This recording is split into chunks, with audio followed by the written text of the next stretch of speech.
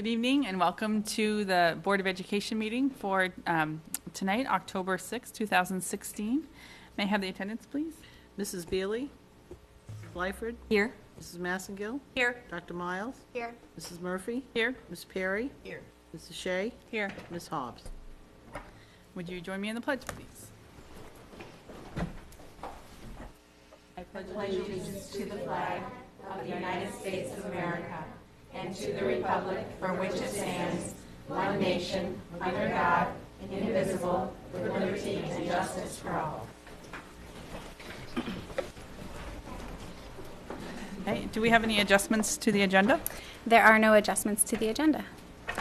Okay, are there any members of the public here that would like to speak on any agenda item? If you could please state your name and address, and you have 3 minutes. Larry Hartwell, 9 Puritan Drive. Good evening. I see one of our agenda items is the contract, teacher contract. And so we're just a few months into the year, but I think this is certainly one of the biggest decisions, discussions that you're going to make for the school year. Because come around next spring, we'll be talking about, oh, this is just a contracted service item. So I hope, based on what I've heard on other discussions of other contracts, I hope we get an in-depth discussion about it tonight, an in-depth presentation, and some good questions from the board here.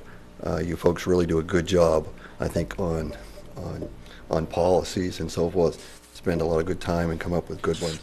And I hope the budget, or I hope this contract also gets a good discussion. I'd like to know, certainly, how much is it increasing? You know, what's the average increase for the teachers? How much is the budget going to be impacted? Is it going to go up $1 million, $2 million? Just some basic financial information I hope comes out tonight. Thank you. Thank you.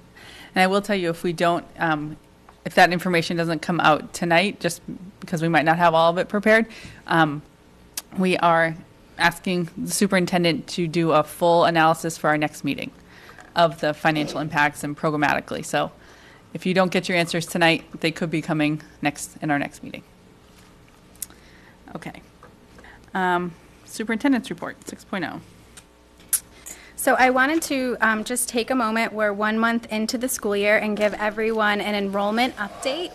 Our current enrollment is 2,970 students in all of our schools combined.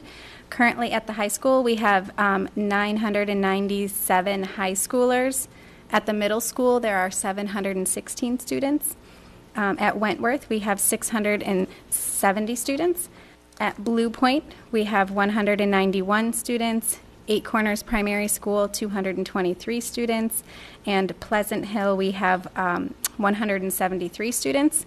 And looking at enrollment history from last year at this time, we had 2,986 students. So a slight decrease in enrollment of 16 students from this time last year to this time this year. And this is as of October 1. So the reality is that the enrollment could be different today, give or take a few students.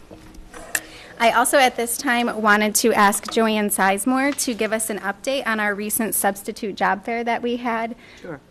On Saturday, we had joined forces with Gorham, Westbrook, and South Portland school systems, and we held a job fair for all substitute positions, teachers, ed techs, bus drivers, custodians, secretarial positions, food service, and it was held at Hudson University out on Spring Street, and we were delighted to have 110 people show up in 2 hours, and so it was a huge success. We're doing a presentation to the Cumberland County Superintendents about it because it's the first time any group of schools have done a job fair like this, and so we were really delighted with processing people to complete an application. We had laptops so they could get on with the state to do their fingerprinting and get that paperwork done. And we had thought we would be able to do the mandatory trainings, but we were so overwhelmed in the 2 hours. We had 16 people conducting interviews with them, and so we're looking forward to now meeting the people and having them come in for payroll and so forth. So it was a huge success, and if we get 40 more substitutes out of it, It's huge. That's huge for us. Usually you get 10, 12 that, we process, so. That's great. That's great. Thank you so much for that. And also, there are a few positions that we're still trying to fill in the district. So I think these combined outreaches really helps us recruit staff that could potentially fill other positions in the district as they get adjusted to the system. So thank you so much for putting all that together and working collaboratively with neighboring school districts to make that happen for us. I was hoping Lizzie would be here to give us an update tonight, but I just wanted to highlight one thing that I'm really excited about. Last Friday was our homecoming game, and I know that for the first time in a long time, or maybe, I don't know if it's ever, but some of our high school band students also came together to create a pep band. And so we're really looking at how do we create more opportunities across the arts for our students, and I was really excited for that to happen in support of our athletes and bringing those groups of students together. So just wanted to make that point. And, planning a homecoming event for the Scarborough Public Schools is like planning, 50 weddings at once. There's a lot of coordination. So I just wanted to also publicly thank Mike Legage and all the people who helped plan that and have such a successful, smooth event go off for our community, because it really is a time to bring folks together from all aspects of the community. So thank you to Mike Legage and his team for that work. And the last item I have on my superintendent's report is just to share something that we're all really proud of and excited about. Last night, the town council meeting was held at the Wentworth School, and there were student-led tours starting at 6:15. I had the amazing opportunity to go on a tour with 2 of our Wentworth students, and there were small group tours that took kids all throughout the school, and you could really see all of the features. And then Kelly Crosby and I did a brief presentation to the town council and the public who was there. And part of that presentation was a video that the students created with support from our new STEM teacher, Brandon Johnston, who also has a background in videography and production. So we wanted to take this opportunity just to celebrate some more and also put a smile on your face, because the students really did a fabulous job. And it really gives the community a chance to take a sneak peek inside the school and see how are the students really maximizing that investment and giving you an idea of the return that you'll be getting on your investment as these students learn and grow in that facility. So at this time, Kelly Johnson is going to go ahead and play that for us. So sit back and enjoy.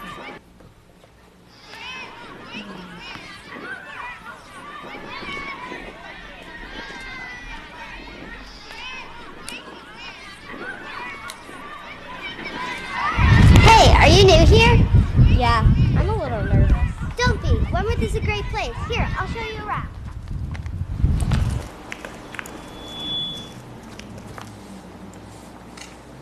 If you need to be dropped off before school starts, the forecare is right in the cafeteria.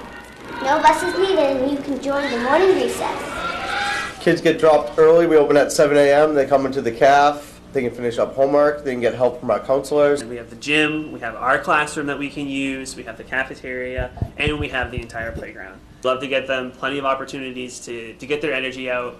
There's always something going on. Every day is a new adventure. Every day is a new adventure. This is your locker. Cool.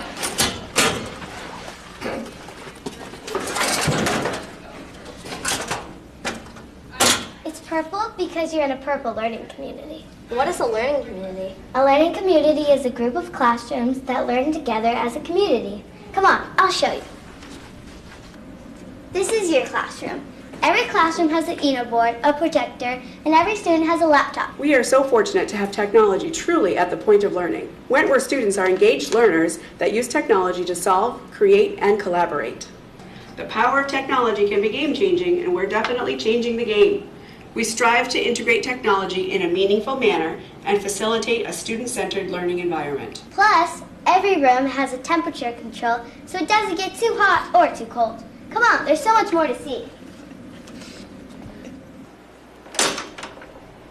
Thanks. You're welcome. This is the Learning Commons. It's a great place to check out a book, and it's a great place to get your work done because it's always so quiet. How do you check out books? Oh, we'll use those computers over there.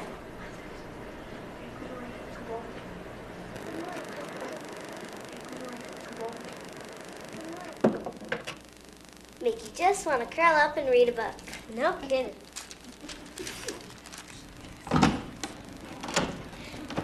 This is one of our music rooms. It's soundproof, and you learn a bunch of instruments and instruments families. Is there a school band? Yes, there's a school band in 5th grade. This is one of our art rooms. This is where your imagination can be wild. This is the gym. This is where you do physical education. It's also the best way to get exercise. Is gym the only thing you do in here? No, of course not. There's assemblies and also a stage, so you can do some plays. This wonderful space allows us to hold 2 gym classes at the same time. We also can accommodate the entire school for assemblies. And we have the middle school visiting us for their pep rallies and assemblies and speakers. The community uses this facility every single day. It's a wonderful part of our school and, of course, one of the most popular things for kids. This is our cafeteria. Wow, it's big. Uh-huh. Some of the food grows from our garden. The line looks huge. It must take forever to get your food. Actually, no. The lunch ladies are super nice, and the line moves quick. And some of the food goes back to our garden through our compost program. This is the playground. This is where you'll be doing aftercare, before care, and recess, of course.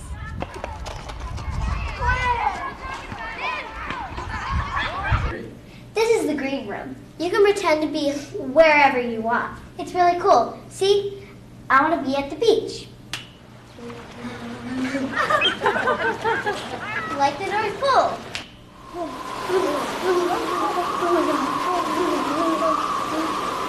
Like outer space.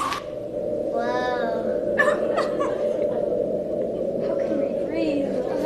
I don't know. This is one of our 4 STEM labs. Each one has 3D printers. What is STEM? STEM stands for Science, Technology, Engineering, and Mathematics. This beautiful facility that the Scarborough community has invested in has transformed from a state-of-the-art building into a thriving learning environment, not just for our students and for our staff, but also for the entire community. Everything from pickleball in the gym to mix and mingle square dance in the cafeteria. We have 55 plus programs, either just spend time together playing cards or have a guest speaker. So it's been really great. And the very best part is seeing when students and our seniors work together on a project. Whoa, look at the time. We should really get to class. Well, I hope you enjoy Wentworth. See you later. Bye.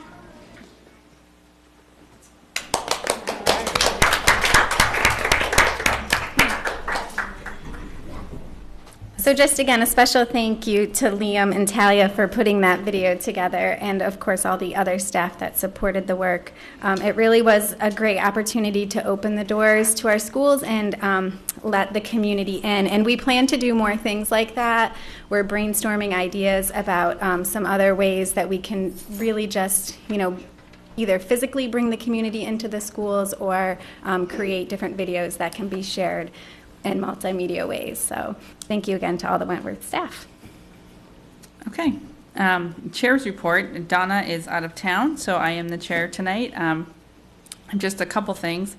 I noticed that Mr. Creech snuck in, coming right from the conferences at the high school, which I just came from myself, and I was actually super impressed by the amount of parental participation. Because sometimes you think, high school, they've been there, done that, but, we had 6. My husband and I had 6 conferences up there, and it was great, smooth, well-oiled machine, in and out, get your kids' information and move on. It was very smooth, so thank you, Mr. Creech, and to the high school teachers. Also, we have a thank you note. A couple meetings ago, we approved the facility use to waive the facility use for nonprofit, and we got a thank you note. Thank you for your generous donation to the 8th annual Crop Out Childhood Cancer Fundraiser. This was another great year and could not have happened without your support. This year, we raised just under $2,200, making our 8-year total over $22,400. So it's nice that we were able to waive the facility fee for them, as they are very appreciative every year. So you covered homecoming. I'm trying to think of other stuff that Lizzie might have covered. I think we're going to have to go with that, what we've already got. So now on to 8.0 committee reports. Finance? I can go first, but I don't have a lot to say. We just met before this meeting for our year-end financials. So later on in the agenda, Kate Bolton, our business manager, will be going over that in detail. I don't want to spoil her fun. As far as policy goes, we are continuing to winnow down our massive policy manual, and we will have a whole bunch at our next meeting that we are recommending to be removed. And as far as health, safety, and security task team, we had our first meeting of the year, and everyone kind of decided which subcommittee they're going to be a part of, and that's the group that meets. It's town-wide, so there's public safety, Nancy Kroll from the library, administrators from the school department, and really just trying to be proactive with any health, safety, or security issues that may arise. And I think it's been a really good group. It kind of flies under the radar, but there have been a lot of emergency preparedness plans that have come out of it, as well as wellness, the wellness policy revamp kind of came from that as well. So we get a lot of work done. It just, like I said, flies under the radar. Do you have any long-range planning? No, I do not. Okay. Communications. We met on September 30th. We discussed some general goals for the year, including the use of our Facebook page, continuing our newsletter, and also coordinating with Julie, with the new superintendent, seeing where we can come together or how we can support new ways and keep using our current methods of communication. We also discussed the use of comments on our Facebook page, as was brought up at our recent workshop with Drummond Woodsum. We reviewed some other town pages, the Scarborough town page, the Scarborough Police Department page, and we also looked through our past year or so of comments. We can't really find any egregious misuse of comments at this point, and noticed that commenting is open on several other pages that would be comparable to ours, and we've decided to keep comments open at this point. But we have put a disclaimer at the top of the page explicitly stating rude, inappropriate comments will be deleted, and that those users may be subject to being banned from the page. We've set a date to meet with Julie to discuss communications going forward on October 17th, and our next committee meeting will be October 21st. Okay. The negotiations are calm at the moment.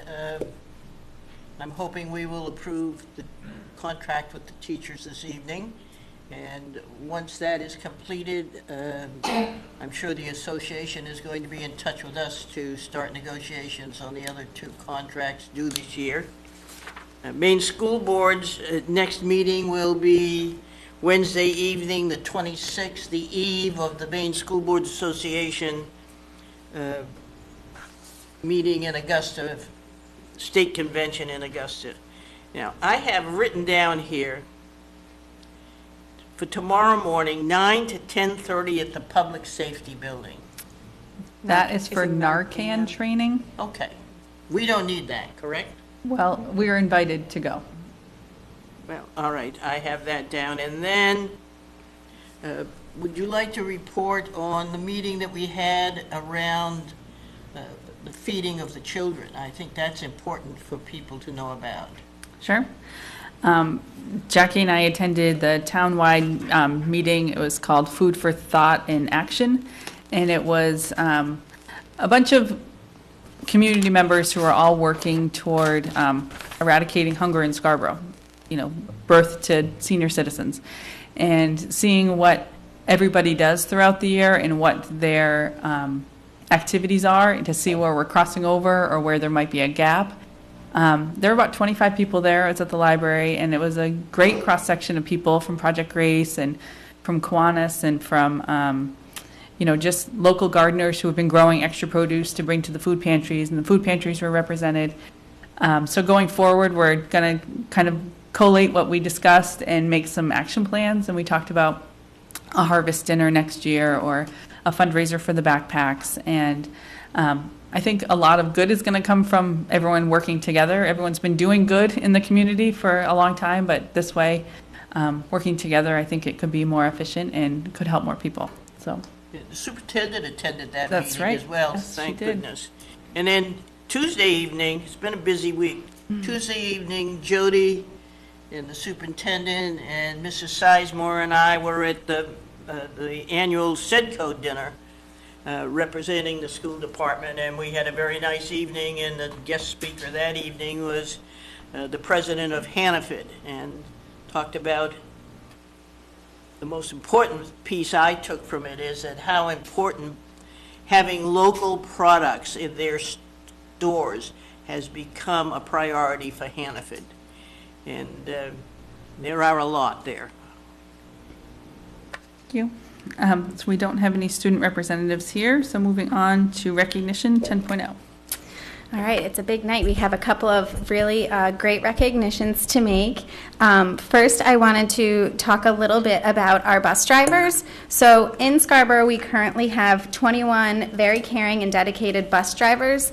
Their experience ranges from 2 years in the district to 26 years in the district, with many of them serving right around 10, 12 years. So to have that level of committed drivers is something that is really exciting and eases my mind in thinking about the safety of our children, as that is our number one priority. But tonight we're noticing and recognizing one driver in particular. Carl Ivers is here with us tonight with some of his biggest little fans. On September 29th, you may have heard that the bus that Carl drives was snagged by a wire that was caused from a fallen tree branch. And very quick on his feet, or quick in the seat, should I say, Carl immediately knew to call for support, and response came quickly. All of the children that were on the bus, there were 12 students on the bus at the time, remained on the bus, as that was the safest place for them to be. But Mr. Ivers kept them busy and distracted in a positive way by playing I Spy, I heard. we got to play a little bit before the meeting started here as well. And then the children were able to arrive safely at school, smiling, happy, and relaxed. The principal, Mrs. Kelly Martin, met them at the school. And then all of the parents were notified, but I think that there was a big response both internally among the staff, but then also all of the parents in the community who were just so appreciative of you, Mr. Ivers, for being so thoughtful and caring and really making sure that all of our children were safe. So we wanted to take a few moments tonight just to recognize you. And I did not intentionally call while you were driving. He accused me of intentionally calling his house when I knew he would be driving so that his wife would make sure he was here. But I promise that was not my plan. It just happened to work out that way. But Carl, did you want to say a few words, or? The only thing I'd say is that any Oh, can you come over to the microphone, please? Sorry. All of your fans I think at he's home starting want to learn that we will not take no for an answer. The only thing I wanted to say was any of the other bus drivers would have done the same thing. That's, I mean, we're here, we work as a team. And, we all, we like our job, we care for the kids, we try to watch out for them. So, I mean, any of them would have done the same. Thank you. Thank you. Thank you.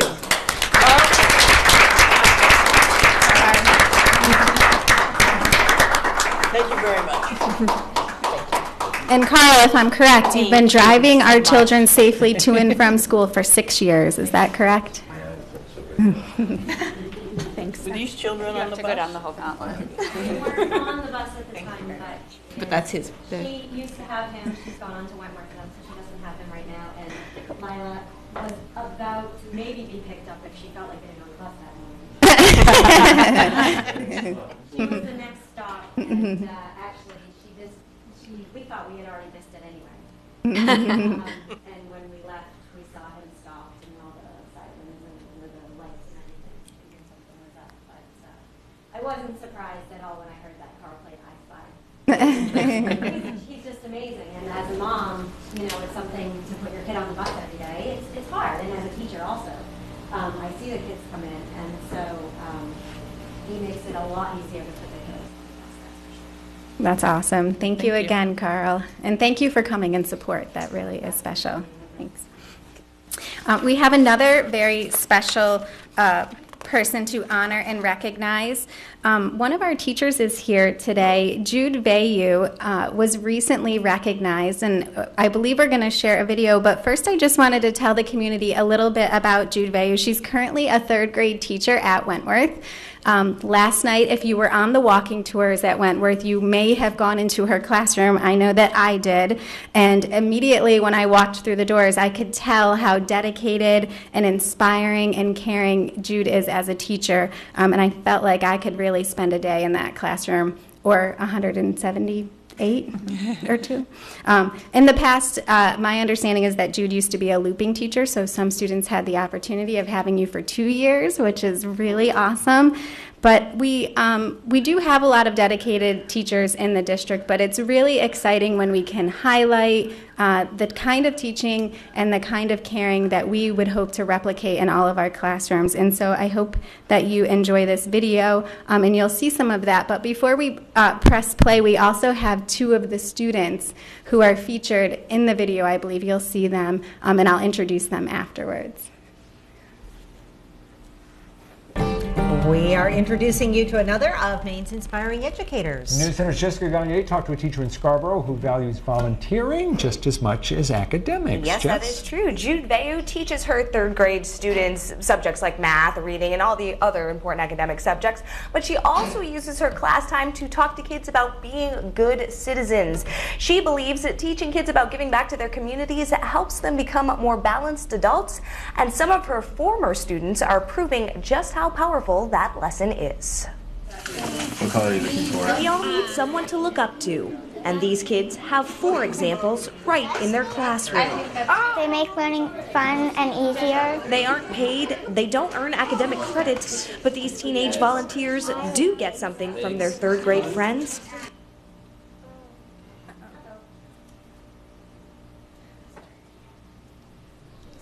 They get something. That's just to give you time to think about what they get.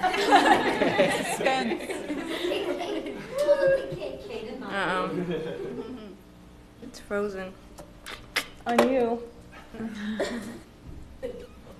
I'm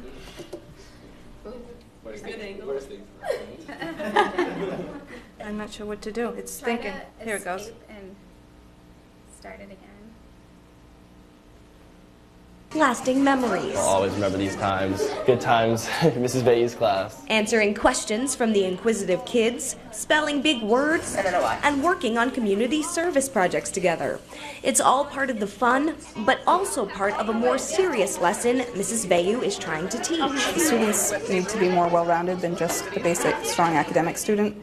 Having these high school students come in and volunteer and show them what it means to give back to their community is pretty powerful. The proof is in the pudding. This glue wasn't really working out. A few of these teens had Mrs. Vayu as an elementary school teacher and remember what it felt like to have caring volunteers in the classroom. Now, a decade later, they are returning the favor. I'll grade their papers for them, or sometimes I just talk to them about their day at the end of the day, or play games with them. They're strong academic students, and they spend a lot of time with their family and friends, so for them to be able to give up over 800 hours to help us out.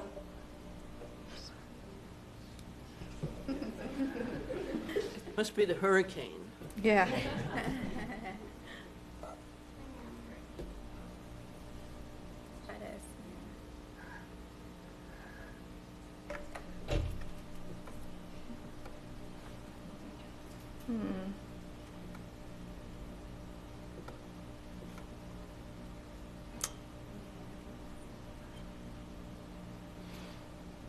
Can you just rewind it a little, Cal? I can't even get, I don't even have the bar. Oh, okay. Well, okay. Bummer. Here's where those students are going to come in real handy right now. Them ones. So we do have tonight. We do have Natalie Russell here with Jude Bayou, and also Cam. Spelling big words and working on community service projects together. It's all part, but also part of a more serious lesson Mrs. Bayou is trying to teach. The students need to be more well-rounded than just the basic strong academic student. Having these high school students come in and volunteer and show them what it means to give back to their community is pretty powerful. The proof is in the pudding. This glue wasn't really working out. A few of these teens had Mrs. Bayou as an elementary school teacher and remember what it felt like to have caring volunteers in the classroom. Now, a decade later, they are returning the favor. I'll grade their papers for them, or sometimes I just talk to them about their day at the end of the day, or play games with them. They're strong academic students, and they spend a lot of time with their family and friends, so for them to be able to give up over 800 hours to help us out, I think that, over any other project that we do, sends a bigger message. Funny. It's a message these 8-year-olds are receiving loud and clear. How can we be a contributing member of Wentworth? With help from... It's good. Almost done. And the most challenging part of recognizing people is having to put them on the spot. But we are so proud of you, and we would like to ask Jude to come up with the students who are here, Cam and Natalie, just to say a few words about your experience and remind us how you're helping all of our students grow to their full potential. So, as I mentioned before, these two, along with Matt Blaisdell and Sebastian Osborne, have volunteered almost 900 hours now in my classroom in the past. Cam started in 7th grade, so about 6 years for him, 4 or 3 for the other kids. And it's during school time. When they get out of school, they come right over. During that time, they come after school for monthly after-school activities. They do an end-of-the-year field day. During their finals time, they come into the classroom several days to do either field day or our class auction, so they'll work like 5 or 6 hours on a day that they could be out to the beach with their friends. During midterms, they come in and do a project with us during that time as well. They help me prep things all the time for the next day or for activities. They do some shopping for some of the stuff for the classroom with me. It's a huge help, and the kids love it from year to year. They look forward to it. My former students love seeing these guys in the hallway at the end of the day and waving to them. And actually, just the other night, we went to Cam and Matt and Sebastian's soccer game, and Natalie sat with us the entire time cheering them on. So they're giving up a huge amount of their free time to give back to the community and show my students how truly important they are. So I'm super grateful for all 4 of these guys that are graduating this year. And sad that they'll be leaving, but they've made a big impact on maybe 4 or 5 classes of students now, so close to 100 kids. That's so great. Great. Thank you. Yeah. Okay, so I had Mrs. Bayou as a 3rd grade teacher, and I adored her, and she's still my favorite teacher, and I was really lucky to be able to come back and help these kids, and she helped me realize that I want to be a teacher when I grow up. So I'm going to college now to be a teacher, and I'm excited to do that, and I hope to be as good as her. And come back to Scarborough? Maybe. We'll see. Cam. Well, just to reiterate some of the things that they said, it's an awesome experience to be able to volunteer in her class. It's made me a better person. I really believe that, and hopefully I've helped some kids along the way be better themselves.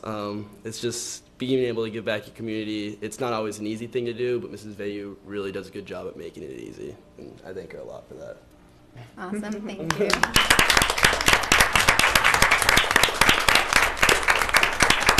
I wanted to just thank Joanne and Principal Creech and Kelly and John, because they're super supportive of letting these guys out of school for our 2-hour interview piece, and Joanne always comes to our recognitions when we recognize these guys for hitting milestones, so I really appreciate the support that I've gotten from administration. So thank you. Jude is truly deserving of inspiring educator, and that is proof just when someone says they want to be a teacher like Absolutely. Yeah. Thanks.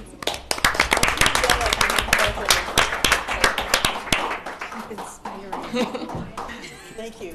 Good luck. Are you going to Bowdoin? No, maybe. I'm applying. Thanks for all your service hours. Thank It's you. wonderful. The kids so appreciate it. Thank you for volunteering. I got a teary watching that. Thank you. Thank you so much for everything you do. Thank you. Good luck. Thank you. Julie, can you say the kids' names again? Oh, sure. Just again for the folks that are home listening and also the folks here in the audience, the 4 students who have volunteered those almost 900 hours now are Natalie Russell, who we met tonight, Sebastian Osborne, Matthew Blaisdell, and Cam Tebow, who is also here tonight.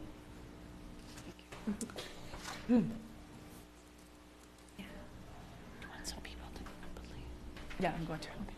So that was our last of the recognition, and so we're going to take a short recess, like 35 seconds, so whoever is not quite as interested in the rest of the meeting is welcome to go. You're welcome to stay, of course, but... Thank you so much, Carl. Thank you, Jude. Have a great night. Thank you for coming.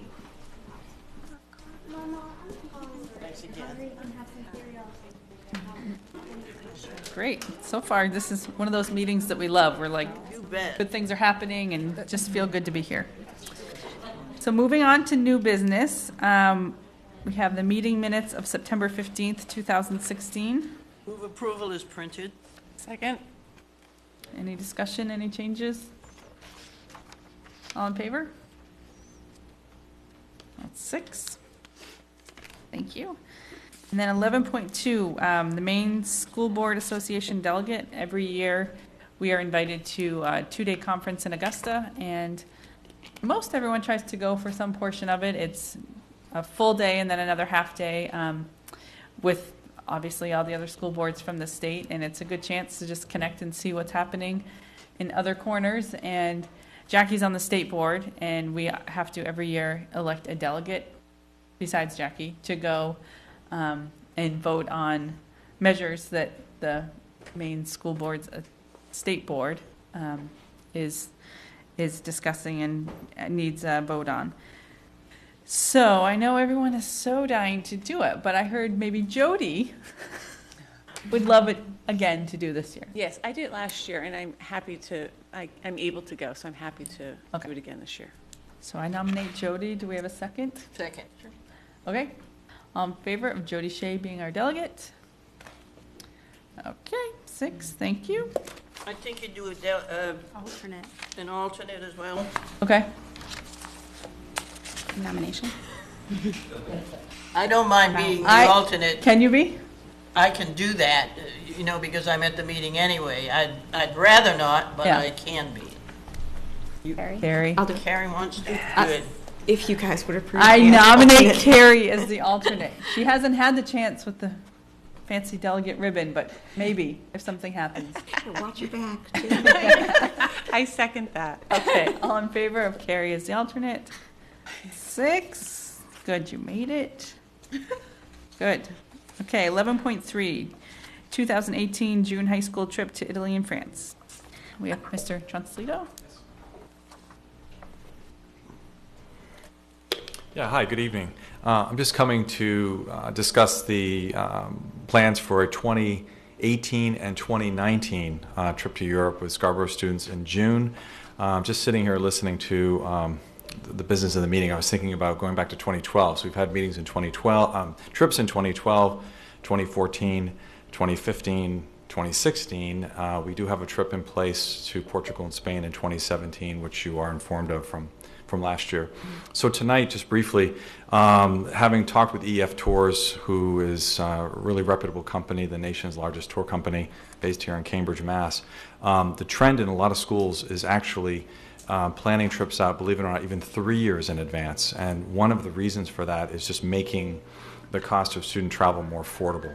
So, for example, what I'm looking at doing is approaching students in 2018 and 2019. These would be current sophomores and juniors. A lot of the expectation is kids traveling at the end of their senior year or sometimes at the end of their junior year.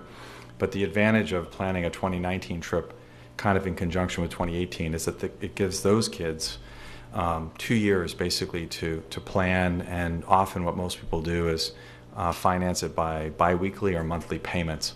So it makes the cost of student travel cheaper. It gives families and students more time to plan ahead. So that's why I'm coming tonight to talk about kind of 2 years as opposed to 1 year. The proposed plan would be to travel to Italy and Southern Europe in June of 2018, and in June of 2019 would be to France and Northern Europe. The specific countries I'm still working with the tour company regarding the actual itinerary of the travel, but the plan would be Italy basically in 2018 and France in 2019. One other caveat I just wanted to bring up is looking at, in light of what's happened this summer regarding travel in Europe, I do believe, I think everyone is somewhat on edge about international travel everywhere.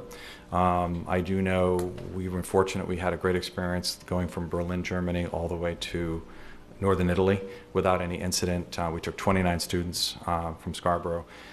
Behavior was great. Kids have been always great. I've also been fortunate. I've been working with the same tour director for the last 6 years, which I think is unusual. She and I have clicked so well that I've requested her every year.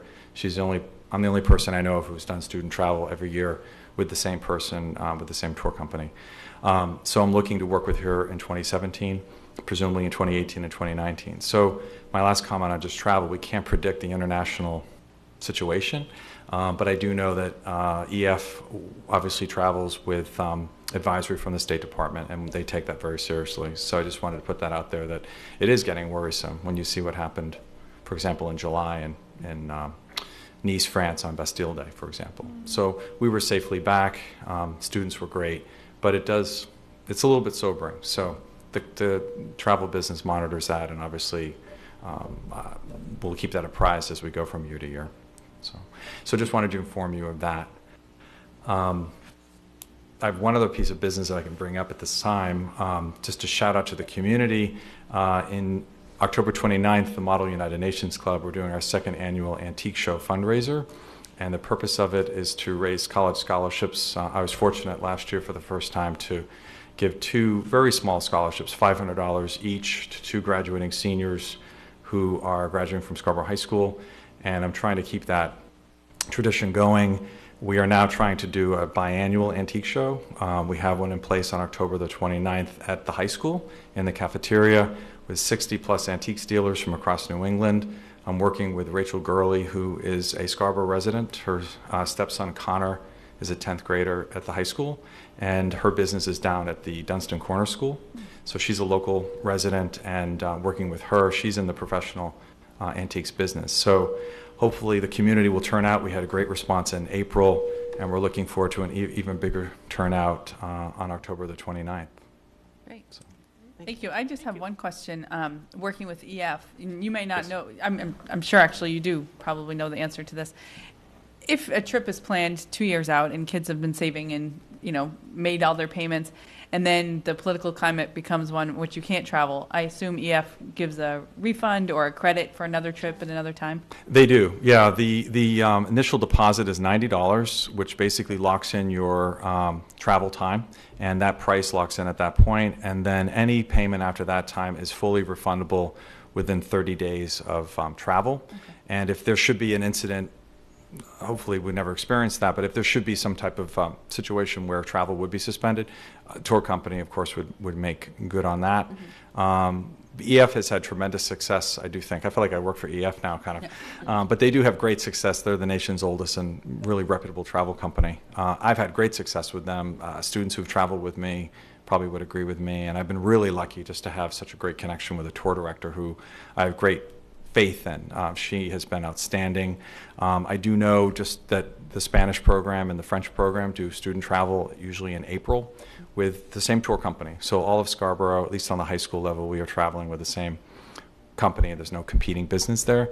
But I do know every year they've used different travel leaders or tour directors, and I know they've had varying satisfaction with that. So I kind of feel comfortable every year. I know exactly what to expect with my tour director, who's based in Rome. And it's just been awesome. So we're looking forward to more happy travel. And I do think it has been enormously beneficial from kids who've graduated from the high school, because I'm in touch with many of them who are now in college, and some of them are now out of college. And a lot of them have done junior year abroad. Some of them have gone on to graduate school or looking at or studying abroad internationally for graduate study. And I do know for a lot of them, they've they've said to me this has really been kind of an entry way to the world and has kind of opened things up for me. So it's been a great experience for me. I just feel really lucky to have been a part of it this far. And as you know, for several years, Lincoln McIsaac and I were doing tours together. I've done tours by myself. Next year, Lincoln is not. He is taking a break from doing student travel, so he is not going to be on board with me in June. But it's been a great opportunity, so I'm very grateful to the community and to the parents and the kids, and it's been positive for everyone. So.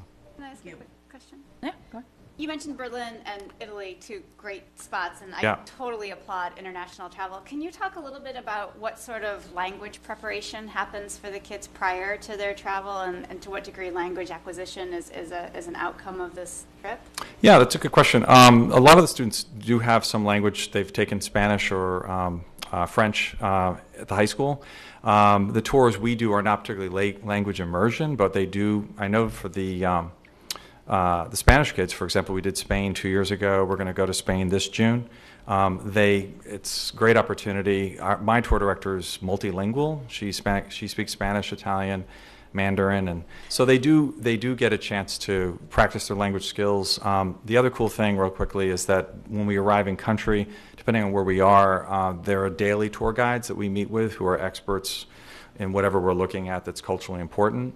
So they're using their language, and often they do speak English, but a lot of times they'll use their native language. For example, when Spain, they were speaking Spanish with our students, and they were getting a chance to practice their Spanish as well. And the focus really is education every step of the way. When we go on our itinerary of the tour, every day it's an educational focus where we're not just wandering around shopping. We're visiting cultural sites and getting firsthand kind of information about what we're seeing in these countries. So I do know Helen Van Ness does the April trip to France. Her trip is for AP French students and for honors French students, and that trip, I believe, is in the French language. So EF does offer that type of travel, and I do think they do speak some English, but the tour director speaks in the language of France. So those kids are getting a real immersion. Student travel I've been doing, they informally get to practice the language, and the tour guides will use language if students are studying that, like in Spain, and they will be able to practice it. One of the reasons we're going to Spain this year, just real quickly, is we were originally going to go to Australia and New Zealand, which I originally had gotten permission from you to do that. And for a couple of reasons, it did not. We had about 10 students sign up. I think two reasons: we had fewer kids signing up, the distance of travel. I think some kids were a little bit, it was basically a day of travel each way. And the cost, it was about $1,500 more expensive. This year there is not a Spanish trip being offered, so I thought that would be a perfect opportunity to bring those Spanish kids who might normally be traveling with the Spanish program to go to Spain and Portugal and hopefully have that opportunity to use their language skills and see a little bit of the world that they've been learning about in the high school. So that's why we're going to Spain this year. So if you're wondering what happened to Australia, which all worked out fine. Next year, in 2018, I mentioned Italy and Southern Europe, France and Italy, and then 2019 would be France and Northern Europe, not exactly where yet. But again, those French kids and those Spanish kids would have that opportunity too. So. Great. Thank you. All right. Thank you very much. Thank you. Okay, so 11.4, appointments. The first appointment we have is a Pleasant Hill special education teacher. Darlene Boysenholt has been nominated to fill this position created by a resignation. Mrs. Boysenholt received her Bachelor of Science degree in special education from the University of Maine in Farmington. She has been a special education teacher for over 20 years in elementary schools in both Old Orchard Beach and Dayton. Mrs. Boysenholt will be placed on step 23 of the Bachelor's Plus 15 scale per the collective bargaining agreement. The recommendation is to appoint Darlene Boysenholt as a Pleasant Hill school special education teacher. Move approval? Second. Any discussion or all in favor? 6, thank you. 11.4.2 is the Wentworth co-curricular positions. So various staff have been nominated to fill these positions that will be funded from the general fund. I'm happy to read each name, but I think the most important piece to see is that on the list you have there are still a few clubs that have not been filled, but the majority have been. And again, this is all from the general fund. So the recommendation is to appoint the Wentworth co-curricular positions as presented in the agenda item 11.4.2. And do you just want to read those names? Sure. So for the Computer Technology Club, it's Barbara Merritt. For the Literature Club, Patrick Reagan. Foreign Language Club, Nikki Vathiadis, thank you. Foreign Language Club, Robin Viola. Theater Arts Club, Anne La Liberty. And Patrick Regan. For the Homework Club, Kate Shire Webster, Carla Griffin, and Kimberly Pecoraro. Okay. Again, the recommendation is to appoint those folks to the Wentworth co-curricular positions as presented. Move approval. Second. All in favor? 6. Various staff have been nominated to, a combination of school staff and community members have been nominated to fill the Jim Dandies positions that will be funded by the Jim Dandies Booster Club Fund. Happy to read those names with some help also. So the director, again, will be David Sloatman. He's also one of our teachers. The coordinator will be Ellen Parento. And then we have several instructors, Dana Bennett, Barbara Merritt, Marie Trombley, Michael DeRosa, Valerie Raza, Amy Colton, Michelle McPherson, Erin Huth, Ann Orenstein, and Elizabeth Chalmers. Good job. The recommendation is to appoint the Jim Dandies positions as presented in the agenda item 11.4.3. Move approval. Second. All in favor? I just wanted to comment on those just to make sure we noted that they were booster funded. Right. Yes. Was that did I see all the hands? Yeah. Okay. Okay. 6. And the next item, 11.4.4, middle school winter coaches. A combination of school staff and community members have been nominated to fill these positions that will be funded from the general fund. The 7th grade boys basketball coach, Scott Weymouth. 8th grade boys basketball coach, Ryan Colpitz. 7th grade girls basketball coach, Mike Bogarts. And 8th grade girls basketball coach, Brian Rice. The recommendation is to appoint the middle school winter coaching positions as presented in the agenda 11.4.4. Move approval. Second. All in favor? 6. Thank you. I just have a quick question. If those clubs, the video club, civil rights club, homework club, yearbook club, aren't filled, does that mean that we won't have those clubs for the Wentworth students, or are we confident that they will be filled? They just haven't been filled yet. We just got the names. Oh, okay. Perfect. Okay, great. And there will also be additional appointments to the middle school sports. These are just the basketball coaches that are presented tonight. And I apologize to anyone whose name I mispronounced. Thank you. 11.5, year-end financial report, the Kate Bolton Show. I'm one of those internet streaming shows, 5 viewers. Actually, I've got quite a crowd tonight, right?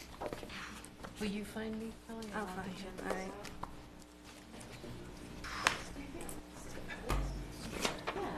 Put my pretty folder. Nice.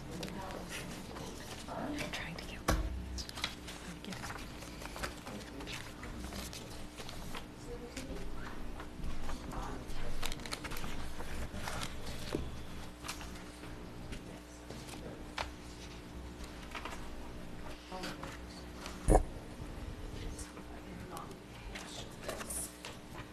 Didn't I print them off? You probably did. The only thing that you wouldn't have printed would have been the PowerPoint slides, which some of which you can read, I have some of which you don't have to. I do, actually, you know what? I need going the to give you with PowerPoint Christine slide. Because All right. The slides. there was a little edit on the notes and comments of the financial report after Kelly emailed them out. I'll make sure everybody has the latest and greatest version. Very soothing.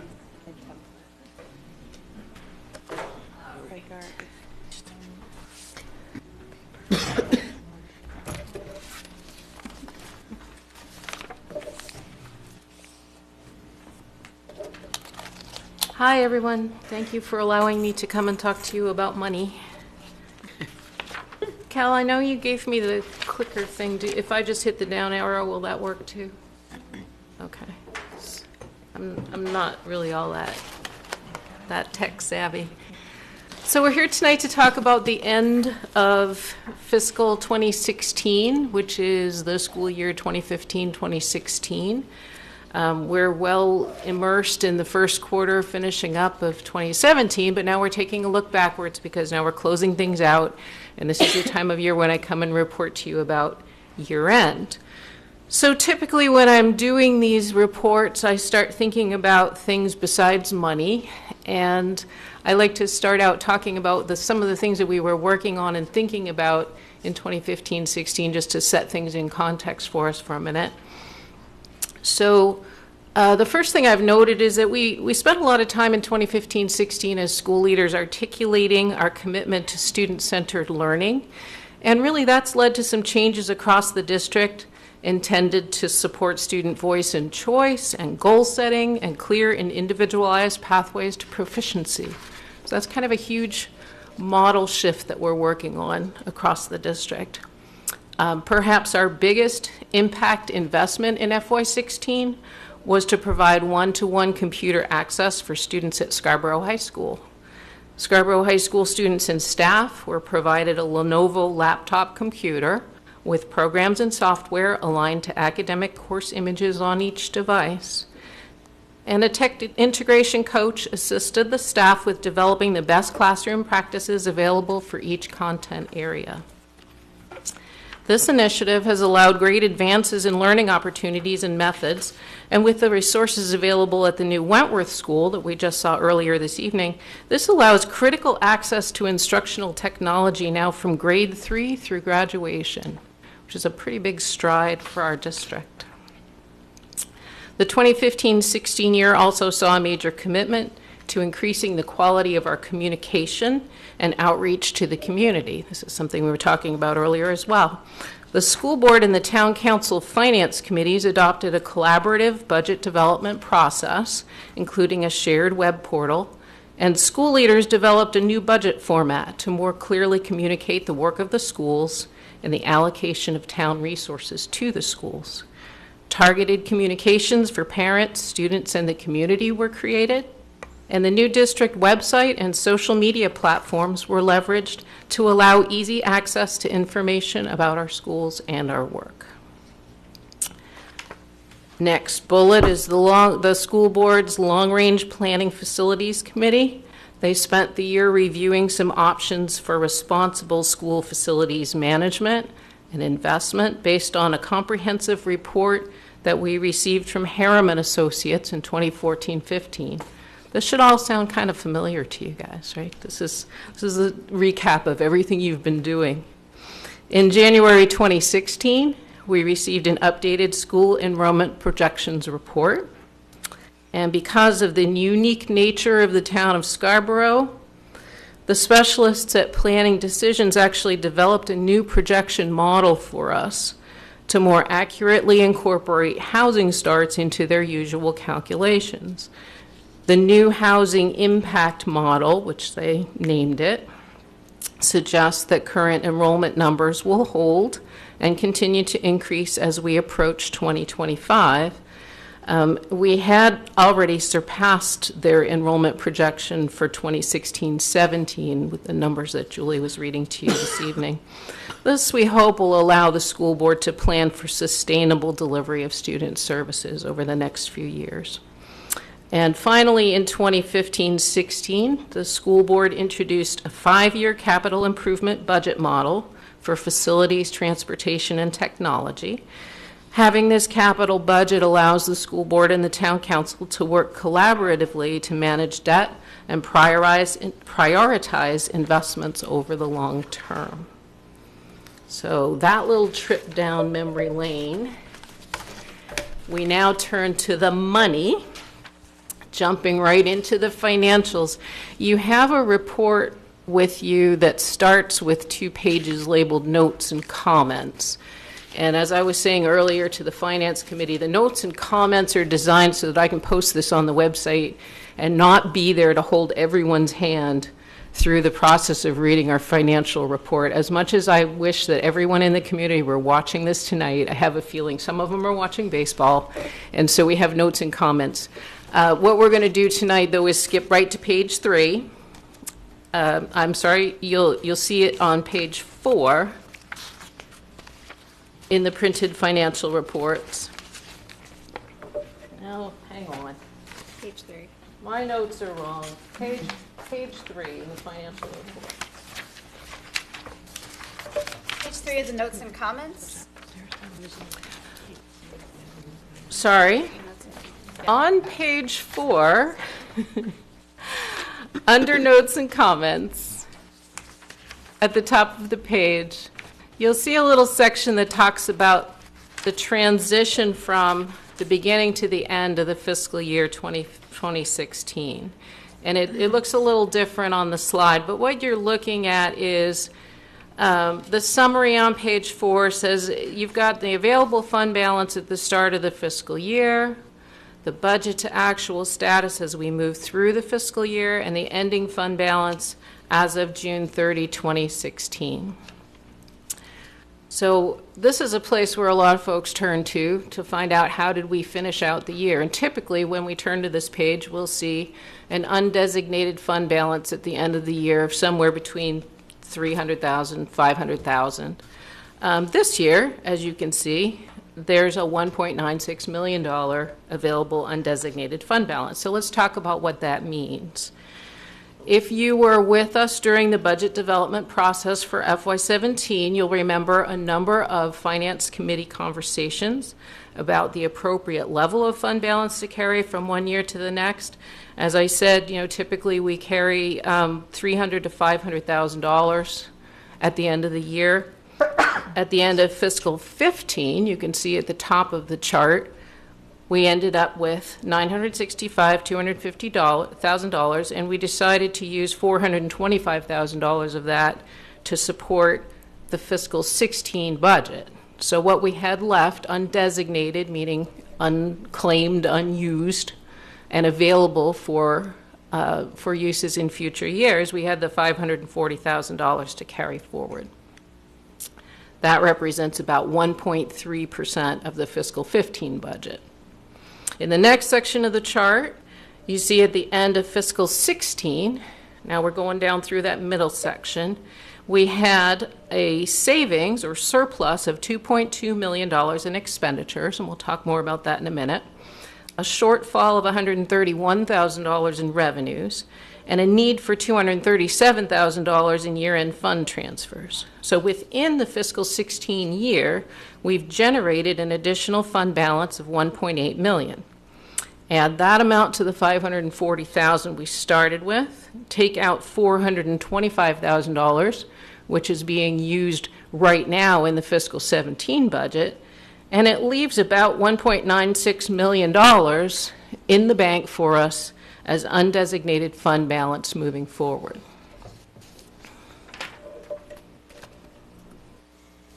So how did we end the year with a $2.2 million expenditure surplus? That's exciting. Again, if you were with us during the fiscal 17 budget development conversations, you'll recall that in March of 2016, the Town Council and School Board Finance Committees were advised that there were about $2.6 million in unspent Wentworth building project funds once the project was closed and audited. At that time, we developed a plan to use the available funding to pay debt costs for the Wentworth project in both fiscal 16 and fiscal 17. And as we talked about in the Finance Committee, that was in fact the only use to which we could put those funds. They were bonded for Wentworth and they needed to be spent on Wentworth. So they were, the decision was to spend them on Wentworth debt service. Since the money had already been budgeted and appropriated for fiscal 16, we were able to replace that money with project funds. This freed up the budgeted funds to be carried over as surplus. So as you look on the slide, you can see 1.37 million in Wentworth project funds replaced the budgeted amount that we had already set aside for fiscal 16. The town council and the school board finance committees have agreed that this fiscal 16 budget surplus will put the town in a great position to weather the expected continued reductions in state aid to education. As Scarborough continues to thrive economically in comparison with other towns in the state, we anticipate that less state funding will come our way, and we'll need to adjust to funding a higher percentage of our school costs locally. The surplus generated in FY16 can be carried forward into FY18 and even 19 to help mitigate the impact of that loss of outside revenues for the schools to Scarborough's taxpayers. I also have a bullet on here that explains that the 2-year plan is to use the remainder of those project funds, and that's already budgeted in fiscal 2017 as part of the process when we discussed this last spring. So clearly the use of the Wentworth project funds was the primary factor in generating a budget to actual expenditure surplus of $2.2 million. But there were a few other areas of savings that we should note tonight. The bullet there repeats the information and the number on Wentworth, and then the second bullet says something that's particularly noteworthy. I think we heard some of this at our workshop meeting recently from special services. We came in under budget on special services tuition costs by over $240,000. And this is a positive trend in special services where we've been able to bring back and reintegrate into our school community a number of students with significant special needs. Students who were in private schools receiving services have now been able to come back into our community. And as I was saying in finance, this is the flip side of where we were last year when we had an excess of costs in that same tuition line because we had a number of kids in expensive placements, and also at the same time the state had allowed those schools to raise their rates in fiscal 15.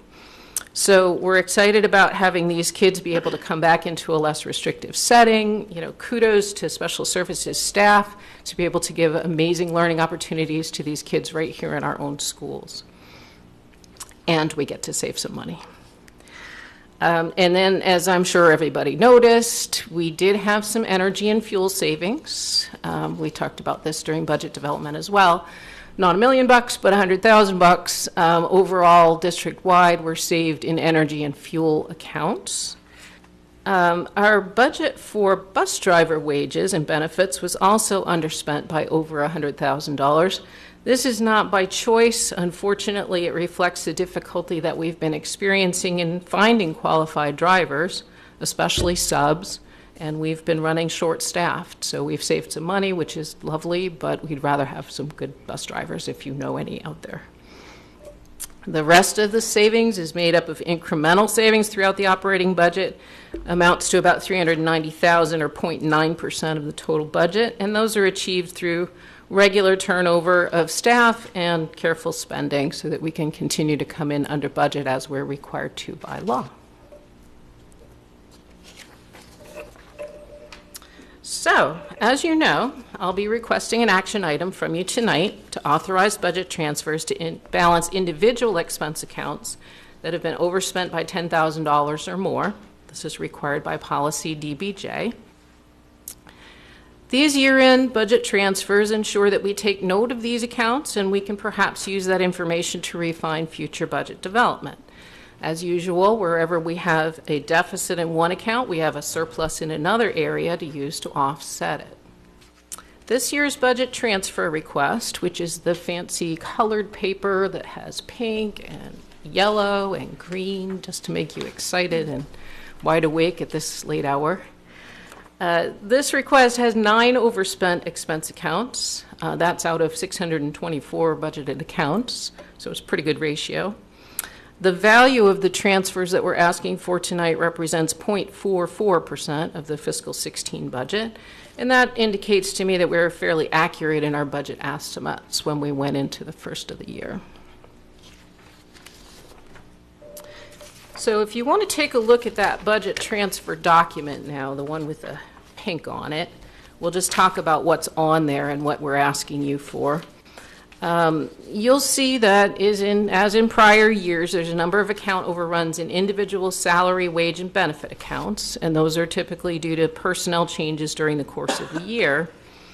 And again, in most cases, the accounts that have run over budget can be offset by surplus in other wage and benefit accounts where, for the same kinds of reasons, we have excess budgeted funds.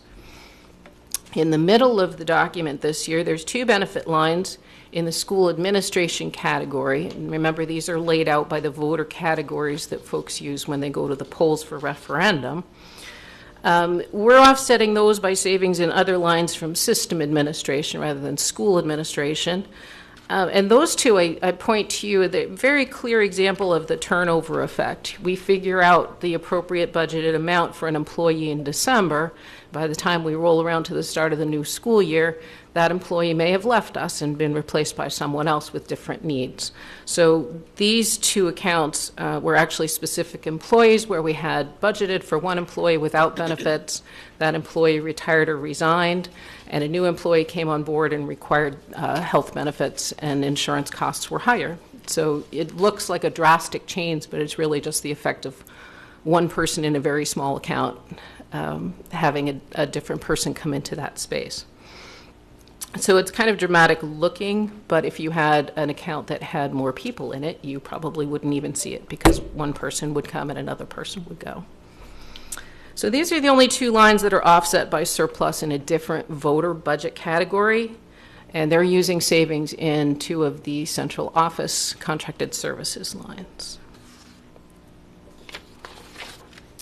Apart from salaries and benefits, there's only a couple of other cost overruns on that chart you're looking at. Bus maintenance and repairs ran a bit over budget due to necessary vehicle repairs, and we're able to offset that cost overrun with savings in the bus fuel line due to lower gas prices, as we discussed earlier. The next one I think is the next 2 are of most interest to me in terms of figuring out things going forward. In facilities and maintenance, we've got a couple of overruns that are related to the new Wentworth building. And when we were developing the budget for fiscal 16, we had just opened the new building, and there were a lot of unknowns for us, a lot of guesses. We made our best estimates. As the year went on, we recognized we needed to first of all, deploy additional custodial staff. And in part, that was to accommodate all of the community events being held in this wonderful new facility, which we've been hearing about a lot tonight. As you'll see, we're planning to offset that additional cost with savings in custodial wages at the middle school, so we were able to redeploy some existing staff. Likewise, at Wentworth, the cost of contracted repairs and maintenance exceeded our estimates. We're able to offset that additional cost with savings due to the mild winter and avoiding spending on extra snow removal that's typical in a heavy snow season. So we're still learning about the needs of the Wentworth building, but we've adjusted our estimates in the FY17 budget that we're currently operating under so that we could take this information into account. So this slide, if anyone can actually read it, is a reproduction of the top of page 3 in the year-end financials report, the one that starts with notes and comments. And really what you're looking at here is just a more detailed version of the expenditures, the budget, and the savings at the year end. And so the pieces that you can grab onto here will be that column that says year-end balance. And you can note that some of the things I've just been talking about are clearly represented there. For example, at the bottom of the page, you've got the debt service savings of $1.37 million. But you can also see that there's a savings of $300,000 in special services, which directly relates to that tuition account that we were talking about, and some of the other areas where there's been spending savings and spending overruns. So this is a summary. And again, it's laid out in the voter category so that you can see how the budget was originally built and where we landed. This is another view of the year-end totals by category, and this time it shows tonight's requested budget transfers between categories. This page is slightly less illegible, but this is a simplified version of page 2 of the budget transfer handout, so I'm sending you back to the pretty colored one. And what we're doing there is we have to reflect those spending categories that are posted at the polls for the referendum voters to review. And according to state statute, and that's this little blurb at the bottom of the page there, the school board, during the year for which the budget is approved, may transfer an amount not exceeding 5% of the total appropriation for any cost center to another cost center, or among other cost centers without voter approval. That's the statute. And it's something that both the Department of Education looks at and the auditors look at each year when they review our books. They want to make sure that, even though this is a little bit of an arbitrary distinction, they want to make sure that when the public voted to say we're going to spend the money in these categories in our schools, that we're not sort of randomly throwing money into other categories without their approval. So as you can see from the chart, if you can read it, or the one that's on your financials, we've got one inter-category transfer that we're looking for, and that's what I was referring to earlier between school administration and system administration.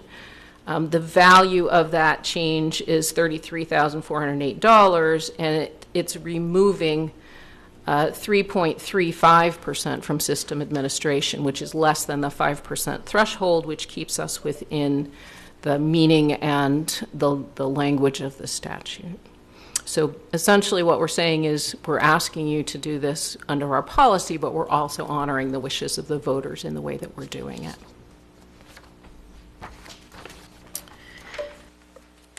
So let's see, I keep taking you back and forth, but now if you look at the revenue page on your financial report, that's page 3 of the one that starts with notes and comments. It's underneath the expenditure piece, the bottom of the page.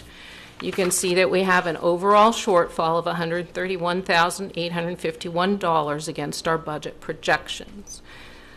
GPA, or general purpose aid, that state subsidy, shows a shortfall of $43,000, and I was sort of tripping over myself in finance trying to explain this, but essentially what it is that the state, rather than giving us all of our GPA that they promised to us, withholds some of it to spend on payments to special purpose private schools. And it's a very long story, but essentially the thought is that the state didn't believe that the school districts were doing it properly in order to correctly leverage federal funds in support of Medicaid. And so they decided they would make those payments on our behalf and take it out of our subsidy for us. But what it means is that when we receive a tuition bill from a special purpose private school, we don't owe them that money on the expenditure side now. So there's an offsetting savings in tuition, and again, that's reflected in the tuition savings that we talked about earlier. State agency client reimbursements and Medicaid reimbursements come from the state, and they're based on the eligible enrollment of specific students and the services that they're receiving. So they're notoriously difficult to budget. The population of students is very mobile. The ability to qualify and be eligible changes from year to year. And so we do have a little shortfall on both of those. And the three of those items together leads to about the $131,000. So our main focus is on the general fund, but we also include figures on education, adult education, school nutrition, grants and trusts, which includes the Feinberg Trust and the Scarborough Education Foundation, federal restricted funds, which include the federal title grants and local entitlement, or IDEA, aid to special education, and a separate year-end status report on CIP projects. And these are in your financial report on pages 4 through 6. Just a couple of quick points of interest in this area. We've got in the local grants and trusts, we've got proficiency-based graduation grant funds from the state. And those have been available in fiscal 15. We received our first payment. We've also had allocations in fiscal 16 and 17. And in fiscal 16, we focused on using some of those funds for curriculum work and professional development. But we've built up a pretty good-sized fund balance, and in fiscal 17, we're using those for a consultant to join us at the high school. And I know that David and Catherine have both spoken to this group about some of the things that they're doing with NEASC and proficiency-based graduation. This year, there's also a new entry called PEPG State Grant, and I really had a hard time figuring out what all the P's were when we were talking about in finance, but it's performance evaluation and professional growth. It's basically the teacher evaluation system that was mandated by the state of Maine, and they've sent us a lovely $4,600 check to take care of all the work that we're doing to build that system. But we didn't send it back. We used it for some of the professional development that we've been doing with the Marzano system and with eye observation. So adult education has its own fund. You'll see that in the financial statement as a separate under other funds. Adult education spending stabilized after a period of investment in fiscal 14 when we were creating some infrastructure for some of the new workforce programs. We had some laptops and some technical equipment that we needed to purchase. So we've got that in place. Tuition revenues fell a bit short of projections, and when we were talking in finance, Joanne was saying that really the issue is mostly the enrichment programs, that the workforce programs are still going great guns. We've got a great CNA class that's enrolled right now, and those continue to be extremely popular. And I've noticed also that there's a big growth in the English language learners group, and what Joanne was saying was that we've been partnering with Portland, who has an overflow of folks trying to learn the English language as a second language, or in some cases a third or fourth language. And so those folks have been invited to come over to Scarborough, and we've added some classes there, and I think that's a really nice introduction into our community for those folks. The fund balance for adult education ends at $10,000+. It is its own separate fund, so that we had some money that we had generated in fiscal 15, which we were able to carry over into the new year, and we still have a healthy fund balance there at the end of fiscal 16. In school nutrition, we ended the year with a $55,000 budget to actual surplus on the expenditure side. And just to take a step back and talk about school nutrition in general, we had the arrival of our new school nutrition director, Peter Esposito. He came in July of 2015. And we've all heard some reports about that, and we're just talking about getting some more reports about that and how interesting that program's become and how forward-thinking. We've had a number of changes, an emphasis on healthy local ingredients, on scratch cooking. They've done some improved inventory management. They've created some savings in food costs that are pretty substantial. That has been offset in some places by some higher spending on staff wages because you need more staff to cook the food yourself than you do to open a box. We've also done some replacement and repair of kitchen equipment, which was sorely needed, and we've got a plan and some investments for that in the ensuing years, both in CIP and in operating.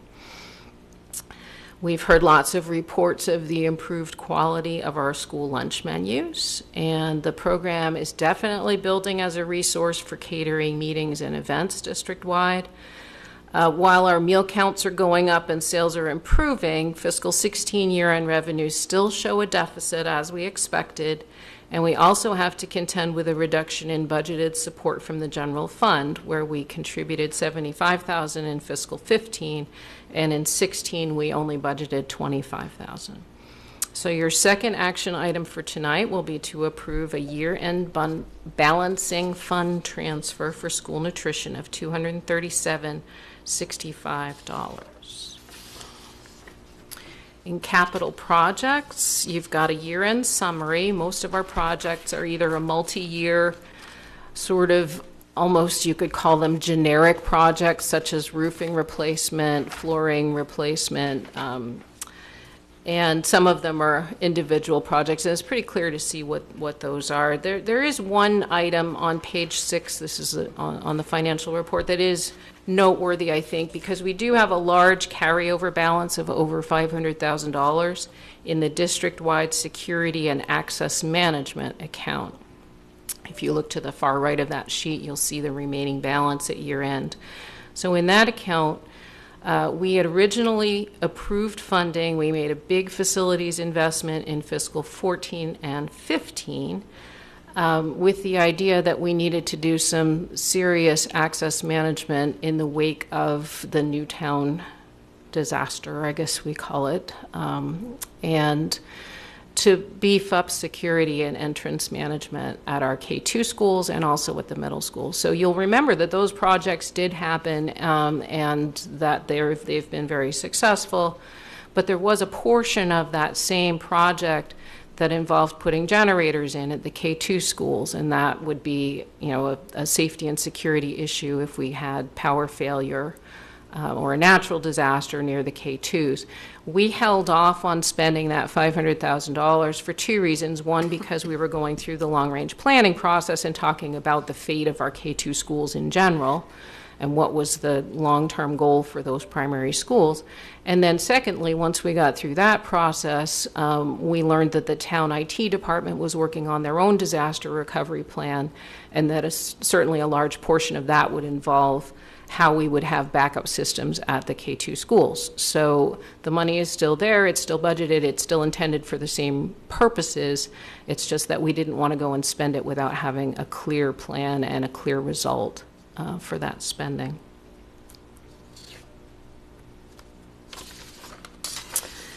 So now I'm going to look forward for just a second and talk about fiscal 17, and we actually closed the first quarter of fiscal 17 last week when we weren't looking because we were busy looking back at 16.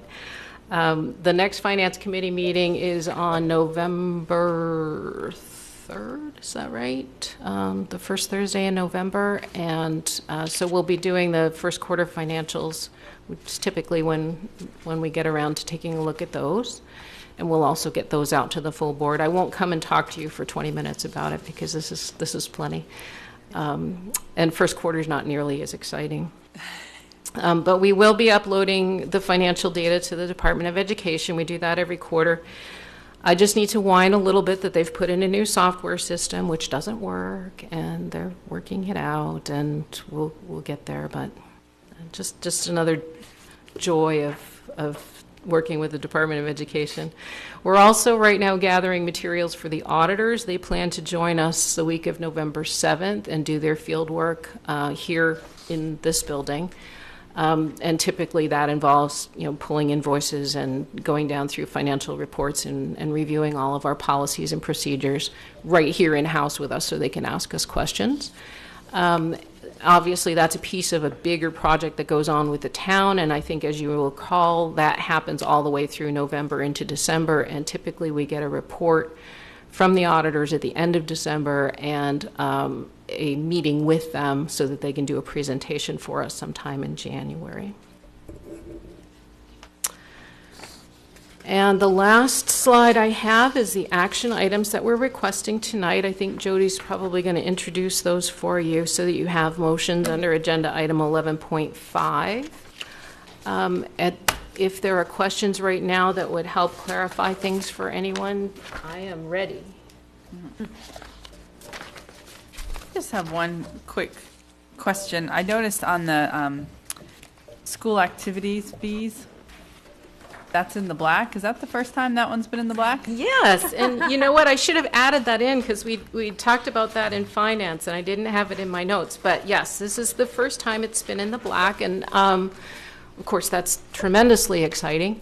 I think that we can attribute it pretty much, I think, to, well, there are a number of factors. One factor that I think is important is that people have learned that we have fees, and that we have gone through a generation of students and parents who weren't used to doing that, and we've gotten a whole new generation of students for whom that's the normal way to do things, and they're ready, and they've got their checkbooks and their credit cards out, and they're good to go. So that's one thing. And then the other thing is some of the systems that we've put in place. I shout out to Mike and his crew, Jake at the middle school, the athletic liaison, Jordan in the high school office. They've put in this family ID system where they're doing all the enrollments online. They're gathering all the data together. They've got some really good solid systems for tracking and also for communicating with parents. So they know exactly who's doing what when, and they know whether they've paid or they haven't, and they can reach people easily to find out if there needs to be waivers or, I mean, it's really cool. And also the third thing we talked about was the access to the online payment system through RevTrack. And again, more and more people are getting used to that. It's very easy, it's very quick, it's just, you know, boom, we're done. And so I think the combination of all of those things has gotten us to the point where we can say this is our budget, and hey, guess what? We actually got it. Yeah, that's great. I know it's not a ton of money. No, but it's a overall. But that I looked at that, I was like, that is a milestone. It is a milestone, absolutely. Thank you. Can you talk a little bit about the food services budget for this fiscal year and maybe projecting forward to another year or two? Is there a plan to try to recoup the money or to minimize? Is this going to be sort of a repeated thing? Was this a one-time thing? Can you like characterize it within sort of a multi-year context? Well, it has been a problem for years. I'd say at least 6 years we've run at a deficit. And one of the concerns that we've had over all that period of time has been that we're only permitted to charge a certain amount under state statute for school lunches. And so you've got this pressure coming from the USDA saying you must serve these foods, healthy foods to students. We're only going to reimburse you this much, and you can't raise your prices. So we've been in a little bit of a pinch for that for years and years. What we've seen with Peter coming on board is that he truly believes that if he creates good food, that he can increase his meals and that he can actually get the program back into the black. I'm a little more conservative in terms of how quickly that can happen. I noticed that we're in under budget and that he's operating the program very efficiently and doing a great job with that. I think that the meal sales, this is something we just talked about in finance as well. The meal sales will come as people begin to understand that it's not mystery meat with weird gravy. It's real, good, locally sourced, amazing food. We've seen some really, I think, positive jumps in things like adult meals and in the catering program where we're doing, you know, events or meetings. Though the catering jumped like 46% from fiscal 15 to 16, which is not a big amount of money. It's not their main job. Obviously, they're feeding students, but I thought it was an interesting phenomenon. And what I believe it was Carrie said was it's not so much the kids who care whether their food comes from a local farm. They would like it to taste good. But the parents will care, and what we were saying in the Finance Committee was it was a great opportunity for some of the communication outreach to feature school lunch, to talk about the changes, to say, hey, you know what, your kid is not going to eat some weird lunchroom food like you had when you were in the 6th grade. This is quality stuff. It's actually restaurant quality. And we're not sure how many people really know that. So I'm not really answering your question. I'm kind of dancing around it because I really can't get my crystal ball out. I know that in recent years we'd sort of gotten used to saying, oh, we're just not funding it enough. Well, I guess the question I ultimately have is if we know this is an issue, right, and it happens from year to year, can we put more money in it next year so it's not I mean, I guess I just wonder, and I'm not an accountant, but is there an advisability to stick to running a deficit? No, there's not. That is such a great idea. If you had been here for the last 5 years, you would have heard me making that argument. And that we need more money. That we need to fund it through the general fund. Most school districts put money in their general program to some extent. It's not expected to be a moneymaker. I'd say maybe half the districts break even and the other half are contributing from their general fund. So yeah, it's been a topic of conversation every budget season. We know we're going to have a deficit. Why don't we budget for it? It's irresponsible not to budget for it. Well, you know, maybe we'll do better, maybe we won't. I would love to see a $200,000 allocation in the general fund budget every year, and if we don't need it, okay, that's great. And truthfully, to me, if we could say we had a program that touched every kid in Scarborough every day, probably 2 meals, and made it possible for them to be successful in school because we're feeding them and nourishing them, and it costs the district $200,000, I'd buy that program. Though we haven't really gotten there yet. It's another pressure point in limited resources in the funding. Thanks. Yeah. Anyone else? Jody, do you have some motions for us? I do. Move approval to authorize budget transfers for accounts overspent by more than $10,000 per details provided to the school board by the business office. Second. Any further discussion? Anyone? Okay, all in favor? 6. Thank you. I have a second one. Move approval to transfer $237,065 from general fund year-end fund balance to cover school nutrition fund deficit. Second. Do we have any discussion about that one? We talked in, just briefly to follow up on your question, we talked in the finance committee of sort of putting a little bit of pressure on the communications committee to find ways to help publicize what we have going on. I think a lot of times we're all living and breathing all of these things that are happening and great things that are happening in our school, but the community doesn't know. So I'm willing to bet a large majority of our community doesn't know that we even have a new nutrition director, let alone what he's providing for food. Because you're still just hearing what your kid says was for food, and you know, that's where you go with it. So I think for us to sort of take that on a little bit more and communicate the great things that are coming out of there, that might help boost sales even more. Well, and I just want to say, you know, as a state, and it's no less true for Scarborough than it is for any other part in the state, frankly, is that we have these two, you know, related but separate issues of food scarcity and also obesity. You know, and it's a statewide problem, and it's a problem in Scarborough. And so we have some kids who are hungry. You know, we heard about this earlier tonight. And we have kids who, you know, for a variety of reasons, their nutrition is such that, you know, they already are encountering, you know, issues of obesity. And I think that, you know, one of the greatest educational moments we have, and frankly, some of the greatest sort of ethical responsibilities we have to these kids is to feed them, right? They cannot be educated if they are not fed, right? And if they're not fed the right stuff, you know? And so for me, it's just a complete no-brainer, because investing in the wellness of our children is investing in the whole person, and in the all the educational initiatives in the world don't mean anything if a kid is either hungry or jacked up on sugar. So I would love to see a way to really invest in this so that we don't have a deficit problem year from year. I should also mention that Peter Esposito and his assistant Brenda Franklin were at that hunger meeting that we went to.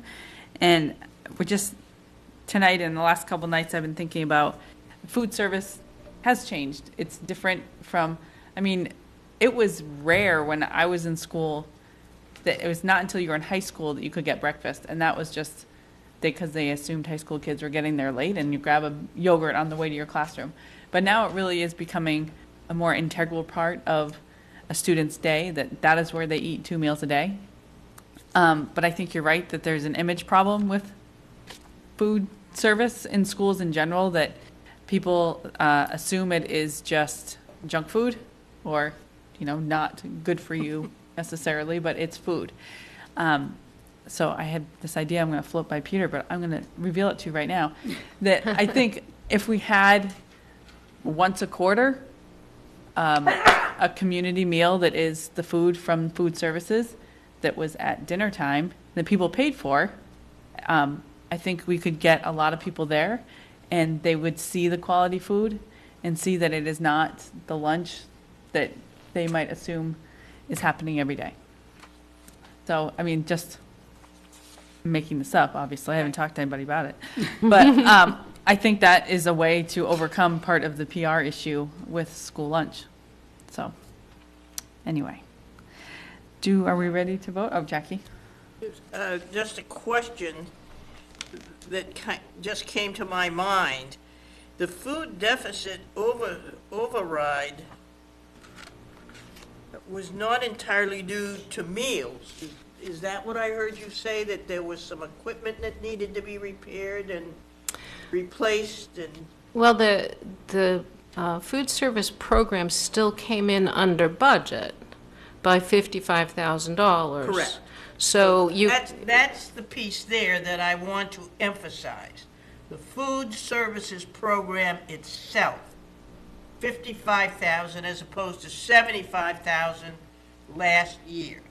And that's what I heard. Well, no, let me clarify. On the expenditure side, what they budgeted to spend, they did not spend all of it. But on the revenue side, they also did not receive all the revenue that they budgeted. So my question is, why was the equipment repair and or replacement in a total food services budget and not in maintenance? Well, typically if it's just an object for food service, like a mixer or an oven, we do share well, but if it's specifically for the food service program, we would typically put the expenditure in food service. There have been times when something big has happened, like a walk-in refrigerator needed to be repaired, and that would be in the maintenance side of things. But what we've done going forward, because this is kind of new to us, as Peter came in and was looking around and saying, I need one of these and I don't have one of those and that one's broken, was to have him put together a real solid plan for what he had for assets, what he was going to need, what was old, what was going to need to be repaired. So in fiscal 17, we've actually budgeted equipment replacement in CIP, which is a great place for it because it's typically where we would replace facilities, large-scale stuff everywhere. Well, I think the way that we received it, the way that I received it today, is skewed because it's maintenance, repair, replacement. I don't believe should be considered food services. And I'm glad to hear that you're going to separate still under the department. But there's food services and then there's whatever we need to have to support that. Mm-hmm. I mean, we don't include salaries under that total budget. The salaries are... Yeah, we do. So if you're a food service worker, your salary is paid from this food service budget. It's a completely separate fund. But Peter's salary is paid from designated. there. In other words, it says salaries. Well, perhaps it would be helpful to have something that shows where the money was spent. Well, I think that's important, not just for the school board, but for the public. Sure. Because if the public hears that budget is overspent by $200,000, it seems very excessive to me. Because you tell me 55 because the food costs more. That's one thing. And we know why, because of the things that you just pointed out and that we just discussed about what the government requires and what we're able to charge and things of that nature. So I just think it needs to be more delineated for public information. Thank you. Sure. I'll make a note that we can sort of break it out into categories and share that. Just to be clear, they came in under their expenditures, even buying real food, versus last year when they were, or 2 years ago when they were buying frozen food. So the purchase of food is not any more expensive. That's not causing them to go over budget. They're actually under budget with those items. Then I think we need to know exactly why there's a deficit. It's because of meals. I The understand revenue. that. I understand that. And I've understood it ever since I've been on the school board because it's never been balanced. But I think there's a difference, as I said, I don't want to, I've said my piece, and I just think it needs to be delineated. I'll see if I can't provide something that's a little more broken out for you. You don't have to do it now. I'm saying going forward would be my suggestion. Well, sure. And, with finance, we can talk about how to show things on those statements a little bit more split out. Absolutely. Yeah, because as you say, I mean, I'm thinking about the general fund. If you look at the general fund, it says we spent this on guidance and this on libraries and this on transportation, but in food service, it just says we spent this money. So I see your point, and we'll try to break that out a little bit. Anyone else? Okay, all in favor? 6, thank you. Okay, we now are at 11.6. Do we have a motion to approve the bargaining contract between the Scarborough Board of Education and Scarborough Education Association? Ooh. Sorry, I'm going to walk away. Anyone want to make a motion and then we can have the discussion? Move approval. Second. Okay.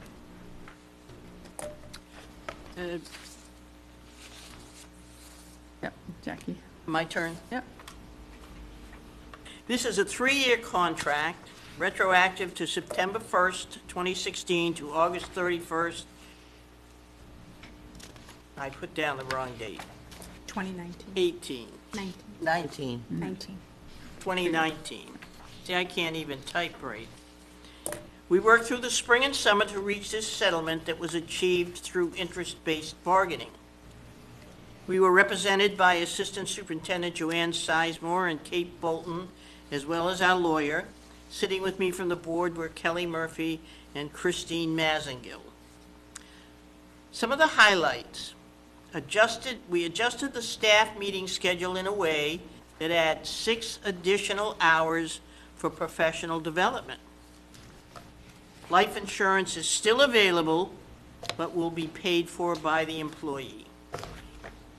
Health insurance remains the same due to substantial changes that were made during the previous negotiations and resulting in a cost savings to the district.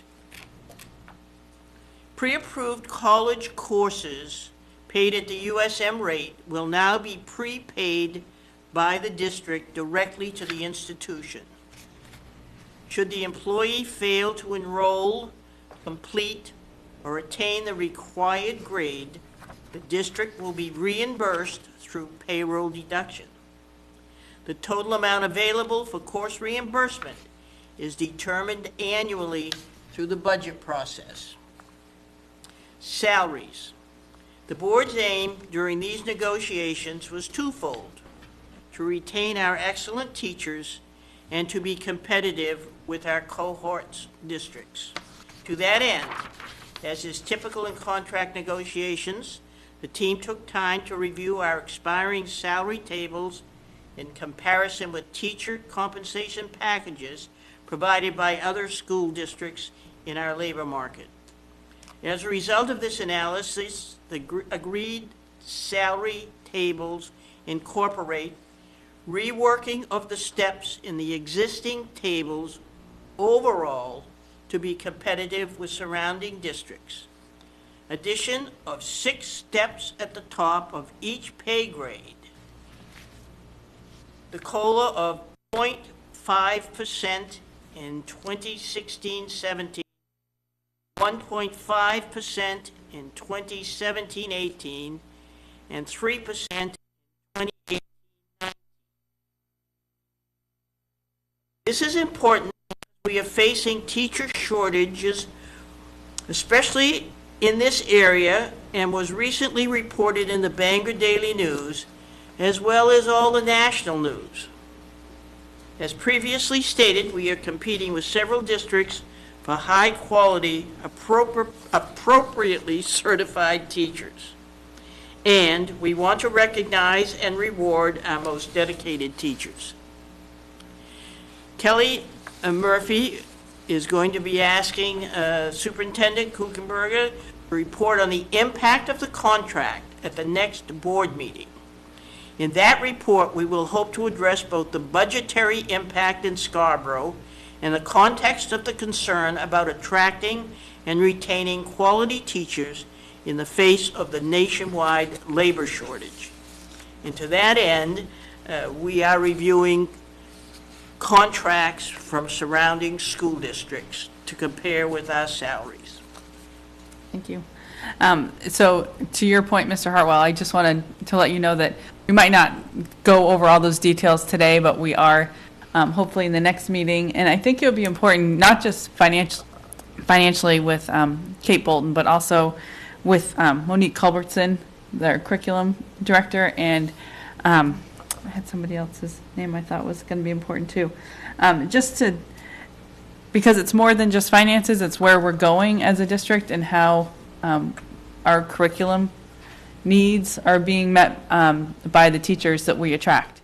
So I think if it could be like a team presentation, I think that would cover a lot of the concerns that people have with a new contract. And it is the biggest contract, and we recognize that.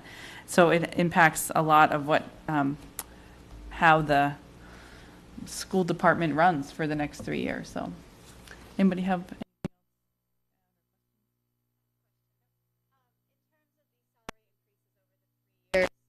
where approximately do you anticipate that we will be in terms of parity and equity with cohort schools at the end of these 3 years? That information is being compiled as we speak. It could be finished, but it's being done in the superintendent's office. As I said, I think that Mrs. Johnson has been gathering that information from other school districts for their most recent contracts. During negotiations, only about half of the cohorts whom we compete with had existing contracts for this school year. In other words, they're in negotiations. If we look at their last year's contract, we'd be just above midpoint, just a little bit above midpoint. But with their new contracts, we don't know, and that's the information that is currently being compiled. For the benefit of the general public, could you all just briefly explain then how these percentage numbers were derived? Just to further Jackie's point about we were not close with our surrounding districts. So it was South Portland, Kennebunk, help me out. Falmouth, Yarmouth? Yarmouth, South Portland. Greeley District. Oh, yeah. RSU, what is that? 50. Cumberland, North Yarmouth. 51. And it was an agreed upon cohort that was suggested by the teachers, and then we looked at it and agreed. And they were all, or at least 3 of them, I think, were their contracts had also expired and were in negotiations. So we have no idea where they're landing. I don't know. Do you want Christine to talk about the percentages? Well, one other point is that our teachers still pay 20% of their health insurance premium. And almost every other school district around us, and we were amazed at this, have been increasing the percentage paid by the district. Some districts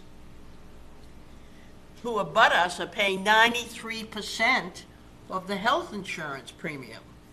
And we have really stuck to our guns, and as we mentioned in the last contract, we were able to negotiate a health insurance plan that saved the district hundreds of thousands of dollars, literally. And that's ongoing. That wasn't just a one-shot deal. That's ongoing. Mm-hmm. Christine, do you want to talk about the finance aspect at all? Nope. No. I was not prepared to do that. Okay. I don't know, just as far as the specific percentages, we kind of just looked at where it would get us, and that's where we landed. I mean, I don't know how else to say it, except it was like almost a full day of doing the salary negotiation, so. Looking at different tables and Right. looking at different numbers that we'd gotten from Kate. And I mean, it was not derived at by saying, oh, gee, well, we think this sounds good. Yeah, it wasn't like. I think that for some people hearing, and again, there's a crystal ball element here, but I think that for some people hearing, we anticipate at the end of this that we'll be at roughly the 60th percentile of salary in our cohorts, or whatever that is. I'm not sure we could say that right now. We would be happy to be there. We will not. We didn't even reach it. So, but I mean, I think it just sort of helps to justify the increase. Absolutely. And so for me personally, when we were talking about increases and how much and if and whatever, I think nothing that we hope to achieve as a school district happens without good teachers. So for me, it's a huge budgetary priority to pay the teachers so they will stay, so they will come, so they won't leave. We are finding that in the range of 5 to 8 years is when we lose a lot of teachers. And if you look at the surrounding districts, their pay scale is much higher in that range. It's not surprising. If you can go to Portland and you can get 100% of your health insurance for you and your family covered, and they're paying more, I don't know why you teach in Scarborough, honestly, besides you just have a commitment to our town. So if we want to attract and retain dedicated professionals, loyalty can only go so far. I mean, they're here, it's their job. So, there's been all these nationwide reports about how it's incredibly hard to find teachers, to keep teachers, and Maine is one of the most critical states for that right now. So, in my opinion, we don't pay the teachers. What are we doing here? So, that was kind of my marching orders for the day. I think you briefly just touched upon it, but I want to drive that point home, is paying the teachers not only to stay, but to attract them. We all know, we've all read the articles about how there's a teaching shortage. So we're competing as a business, we're competing for those teachers to come to Scarborough rather than go to Portland, where they can make a lot more, or have health care for their whole family. Those are important things to keep in mind, to retain good teachers, to attract great teachers.